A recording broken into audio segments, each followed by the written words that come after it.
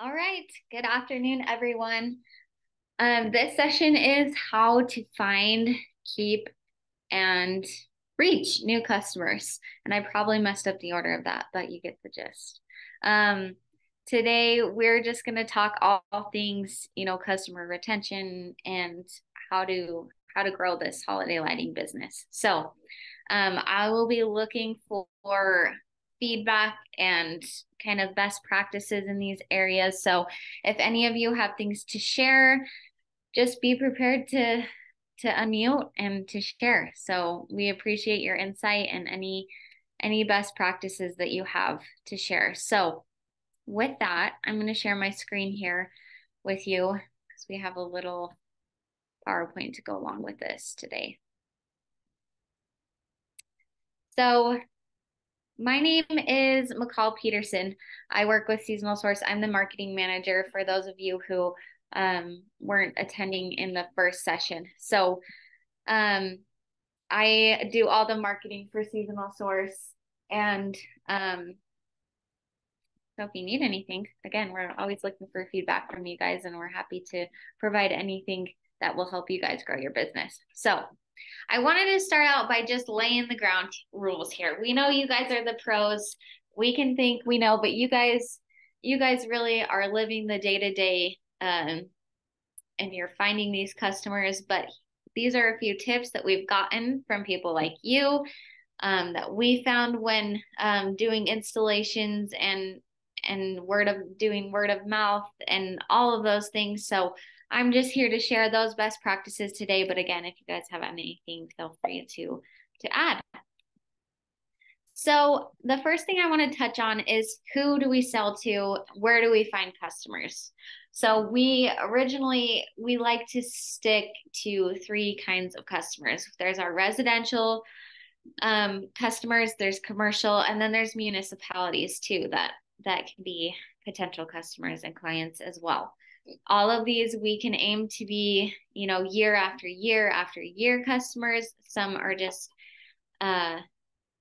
through contracts, and others are just maybe a one-time deal.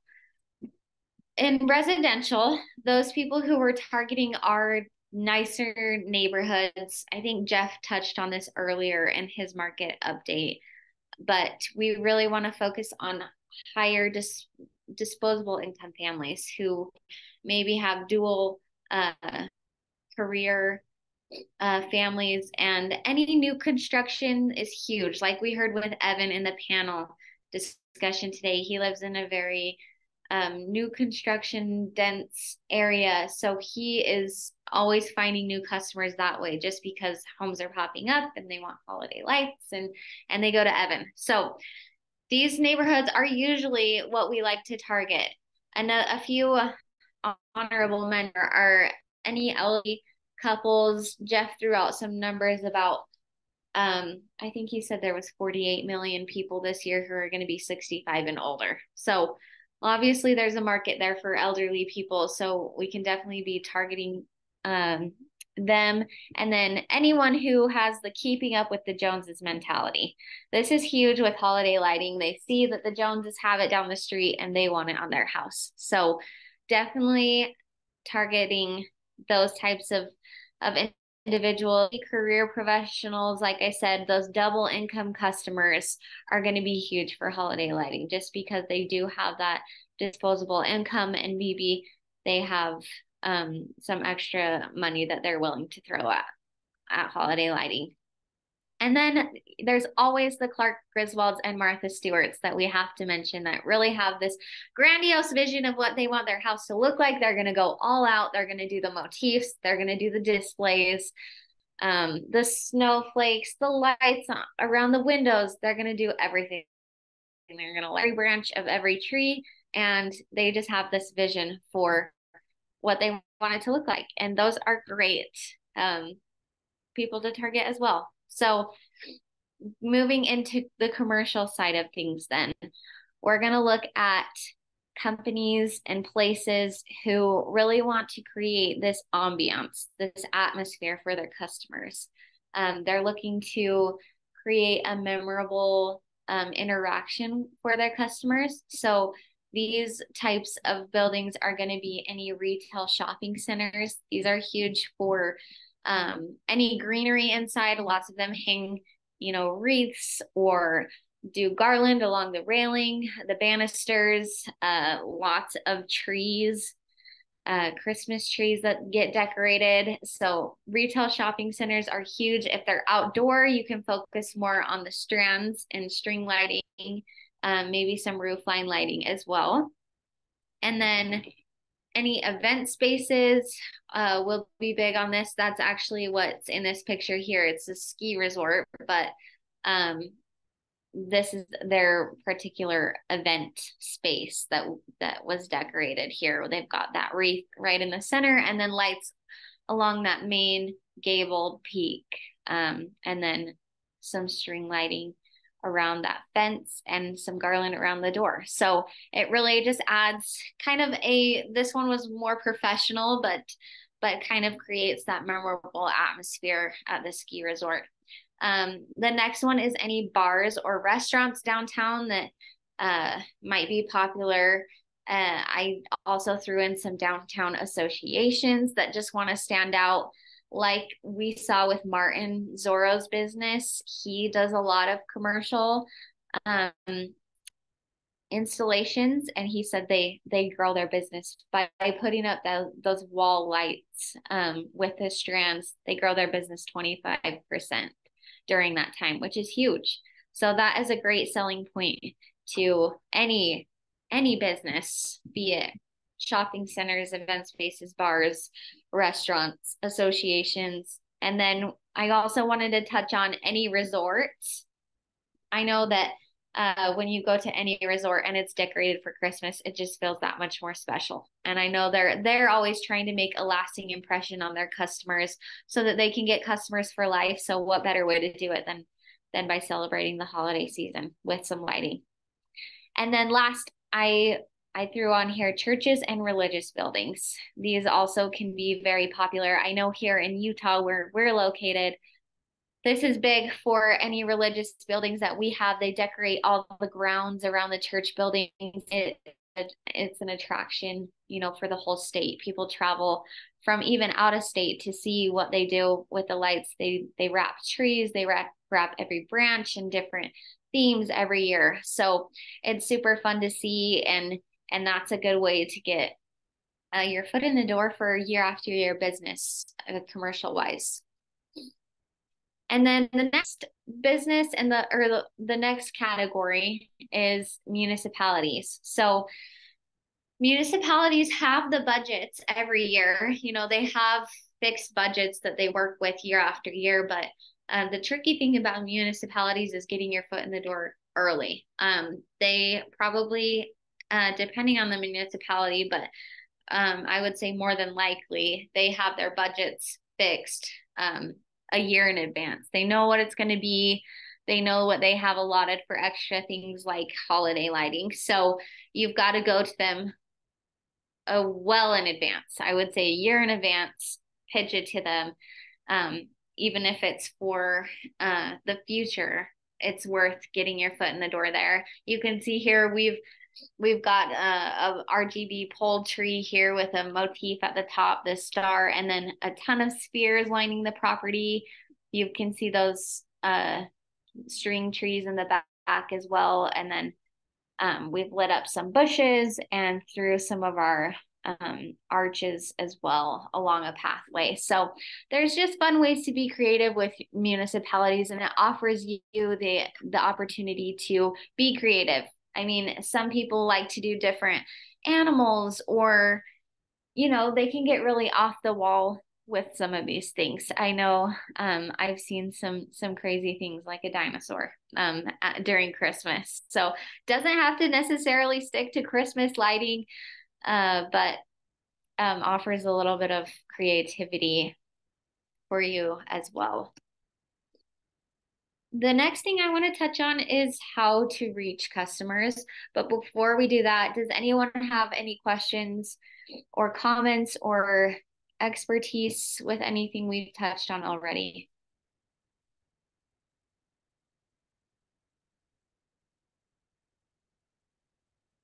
We're we're 95% commercial or residential, but we do a lot of HOAs.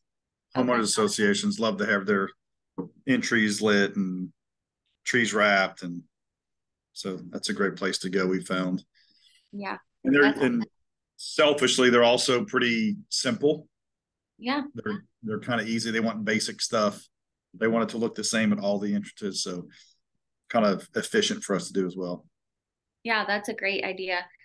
Chuck, when you're doing those entryways and lighting those, do you find that homeowners then will reach out in that same HOA to do their houses? Sure, yeah. I mean, everybody's got 5 neighborhood Facebook pages, Yes. so they typically will ask, "Hey, who did the neighborhood?" Because we Okay. do those earlier in the year. So yeah, we'll get a lot of people ask.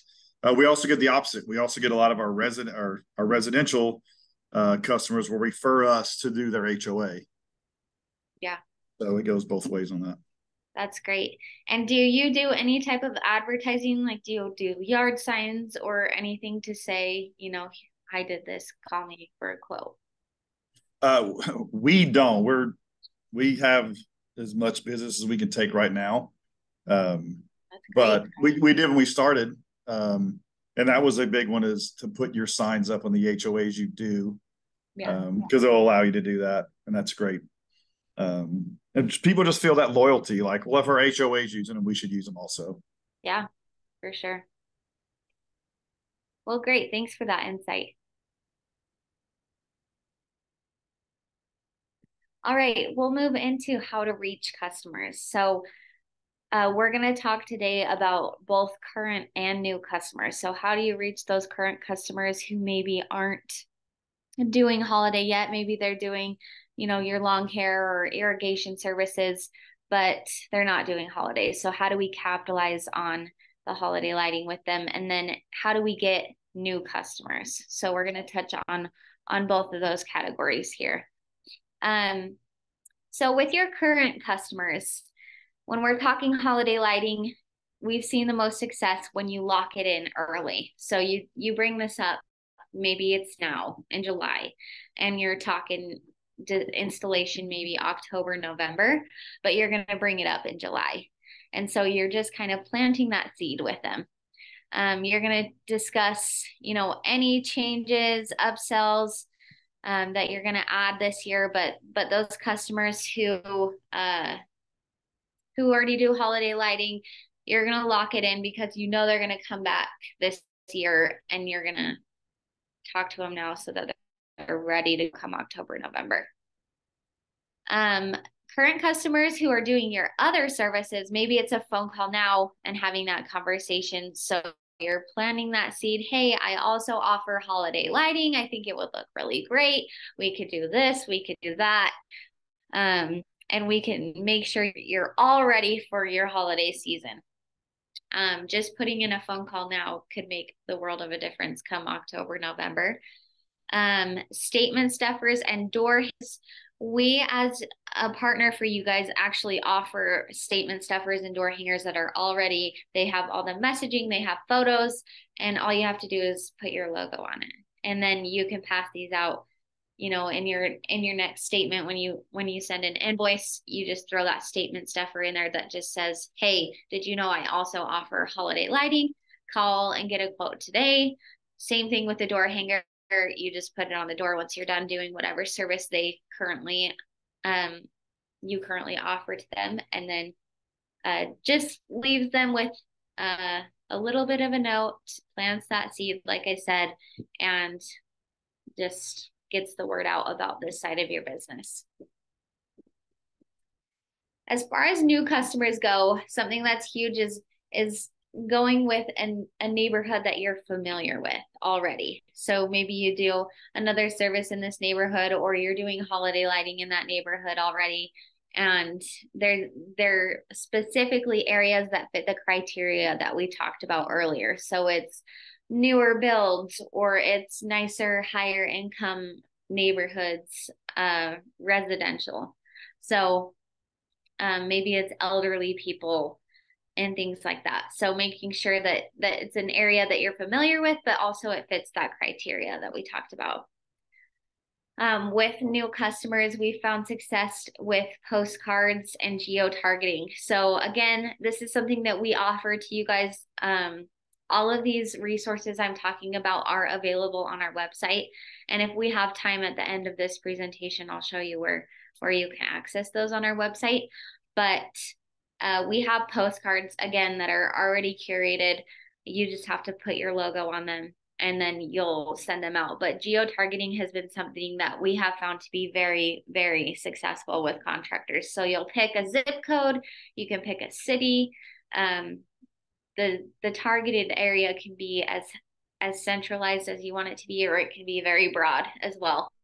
But you're just paying basically what it costs to print those postcards and then the mailing fee.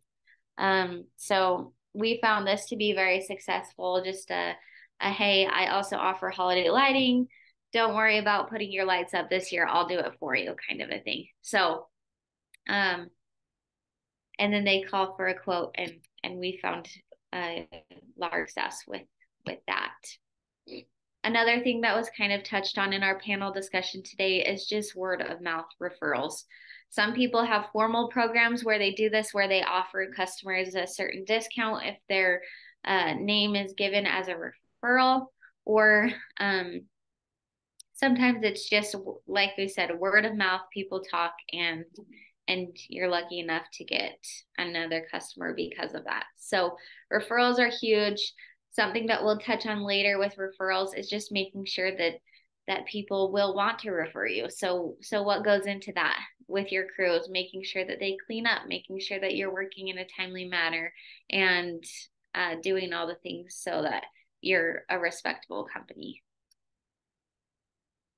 And then last thing I wanted to touch on was digital marketing to get new customers. So social media in this day and age can be pretty big as far as getting new customers go. The first thing that many people do when hearing of a new company is they turn to social media to find out, what it is they do and what they can do. So having a few posts on there, I'm not saying you have to post every day about this, but just having a profile that showcases exactly what you do. Maybe some jobs that you're really proud of. You can run ads if you're looking to generate more leads or reach out to certain areas or certain neighborhoods. You can run specific ads for that are similar messaging to our postcard store hangers and statement stuffers. And then any time that you can share anything that your customers post about what you do, if they're sharing, hey, look at my awesome new lights I just got, that would definitely be something that you want to post and share to your account. So social media can be a really big factor as far as new customers go. And then I threw on here maximizing Google and SEO. Google can be big as far as reviews go. So really capturing those reviews from your happy customers.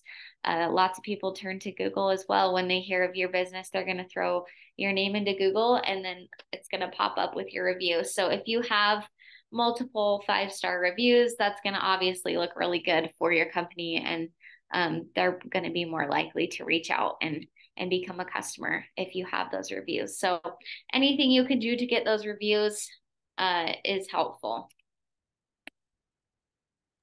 McCall? Yeah. I was just going to say an easy way to get reviews is if your customer is telling you what a great job you did.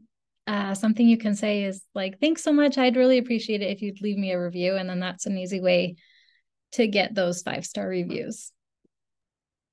Yeah, that's a great addition, Liz. Thanks. Does anyone have any experience with Google reviews or social media, or maybe someone here can speak to, how are you capitalizing and finding new customers? Is it strictly word of mouth? What are you guys doing there?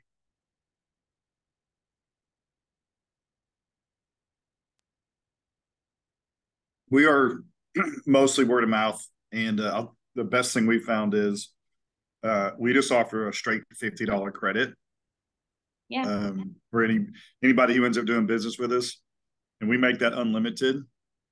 So if you refer 10 people, that's $500. Well, if your install is 400, then I'll give them cash. Yeah. Or give them credit for the next year. We kind of make that unlimited. And I've got a couple of people that actually try to get their lights for free every year by getting referrals. Yeah. That's awesome. That's a great incentive for them.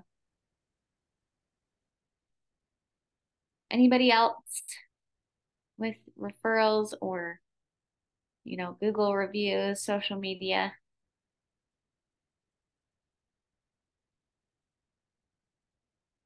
Okay. All right. So next is, great, you've got a new customer. How do you get them interested? What's the message? Maybe you're trying to still get new customers. What's the right message here? Why would they want holiday lighting? Well, I'll tell you. So when you first do this sales call, you want to make sure that you're appealing to the type of customer that you're calling. So for each customer, it's going to be a little different. I picked 3 that I'm going to give you examples for, but those professional double income households message is going to be completely different from the Martha Stewart, Clark Griswold type household. So your professional double income household is going to be the convenience. They're busy, they're working, they have a full career, they're gone maybe 8 to 5 every day. So you're going to take that time that they don't have and you're going to put up their lights for them. So it's super convenient for them and you're going to capitalize on that when you're talking to them. As far as the Martha Stewarts and the Clark Griswolds, you're going to create a design that will wow their neighbors. Everyone will want to be like them.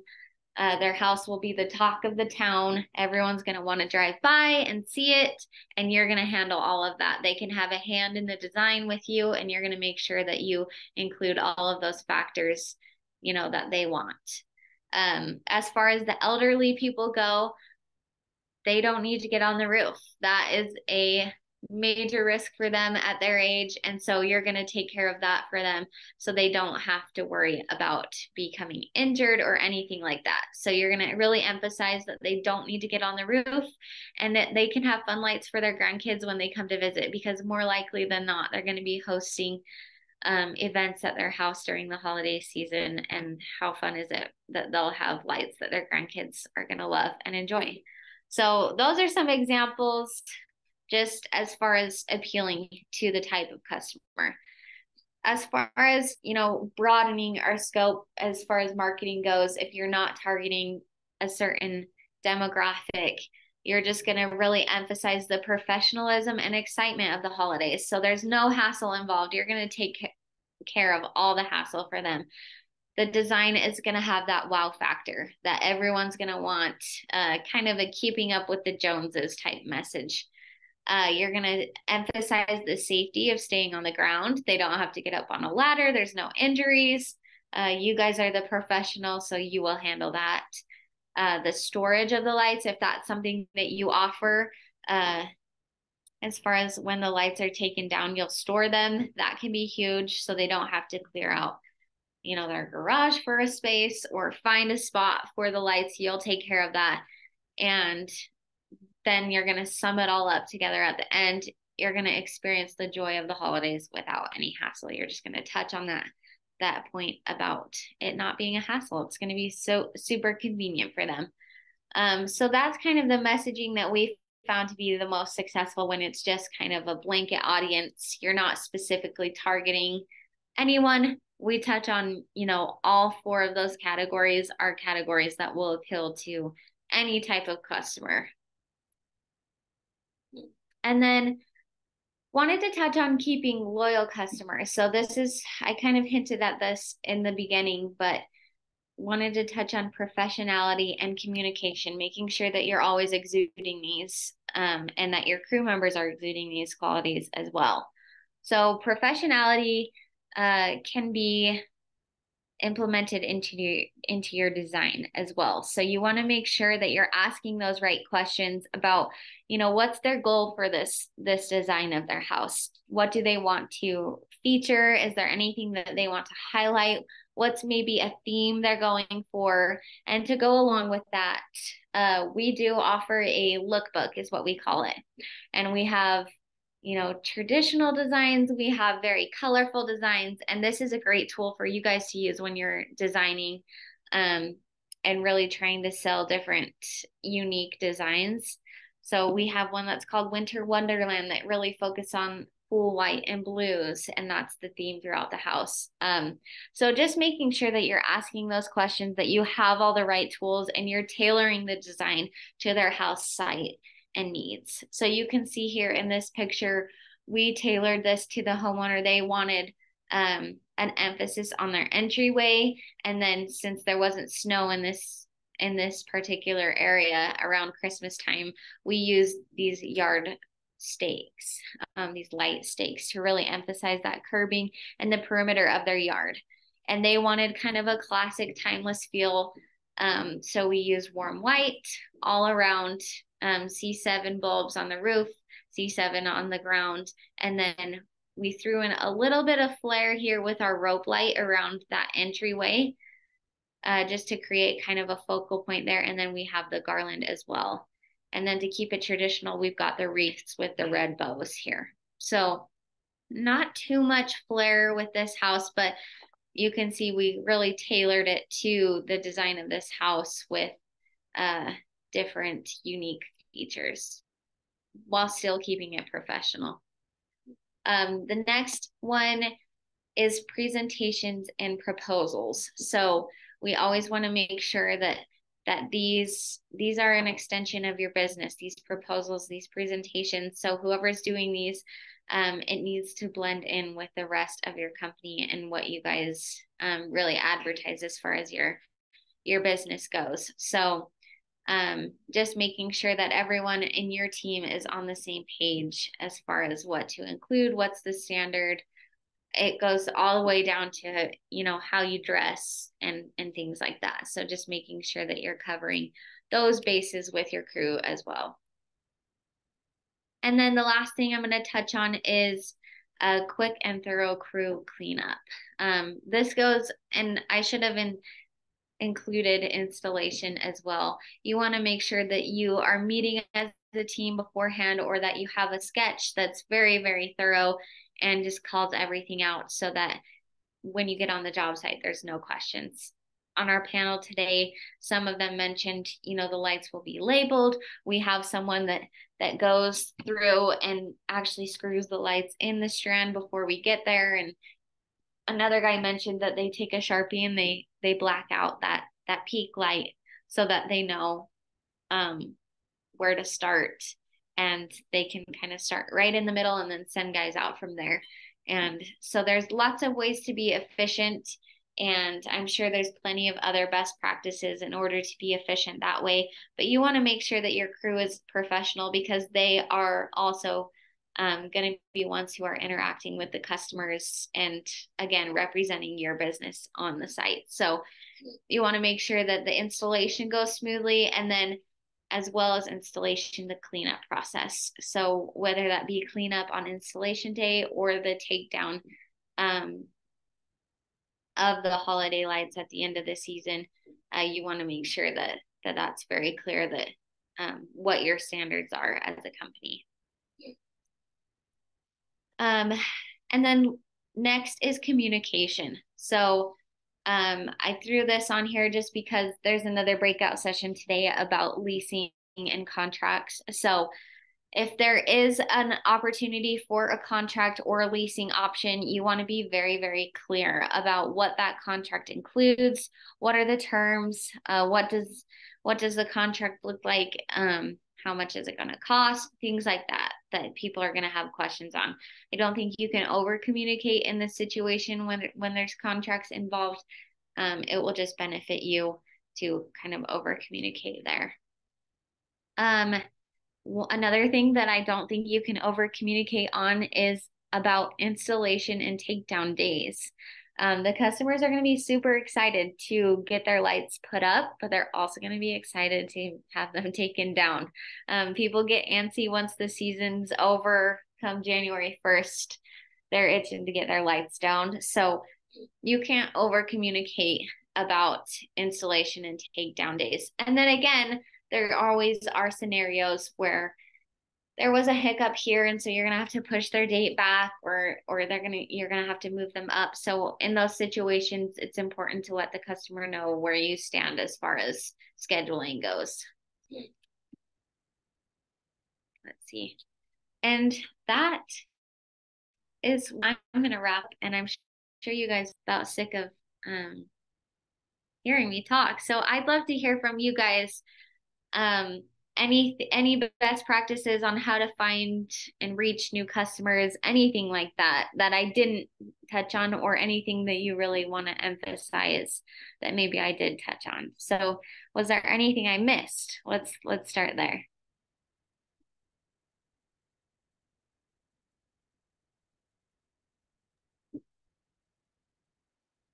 You mentioned communication. I think that's probably the most important thing. Like coming a day late is not a big deal if they know you're coming a day late. Right. Or taking them down 2 days later than normal because of rain. Most customers are fine as long as you let them know that. So communication is big. And we found probably the most important thing is communication. And right behind that is do anything to fix it. Like kind of part of our presentation is our guys are not perfect. They try to be, but they're not. And if you find something that's not perfect, we will come fix it. And then to stand by that. And we even tell them, if you have one bulb out and you really want it fixed, I will come fix it. And I think that really helps with retention, feeling like they're the most important customers. So I think that's huge. Yeah, that is awesome. Chuck, since you've been talking with me today, I'm just gonna pick on you.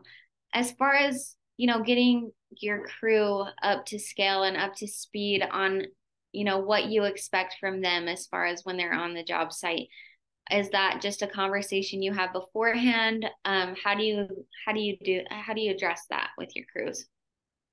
A couple of ways. One, we kind of do it. I have a written expectations. Like here's the things we value as a business. So as employees, here's the things I need you to value. But then I also spend a full, at least one day, usually 2 days with them. And the first day we will do two houses. We will do my house and like a neighbor's house, and it might take 2 or 3 hours just to do one house because we're going through every little piece meticulously on expectations. And then we lucked into a deal. We have a charity we work with. They have 15 homes on a property. So what we have traded is we volunteer, we do all their stuff for free, but that gives me 15 homes to walk through with our crews and do 15 different homes that day. And they're small and they're easy, but it gives them repetition and time to hear me talk about what's important and what to look for and what the right way to do it is. So I think doing it with them has been huge. Yeah, and that prevents me from having to go back to fix things if I teach them the right way to begin with.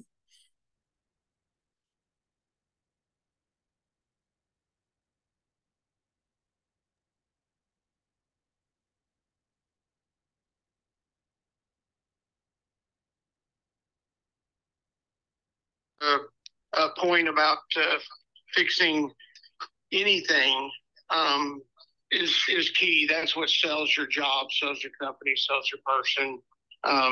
We have a service truck that starts running on Thanksgiving, and we don't want one bulb out of place, one leaning. So I don't want them that way on my house, and I don't want that way on my customer's house. So they know all they have to do is pick the phone up, and we'll be there within a day or two.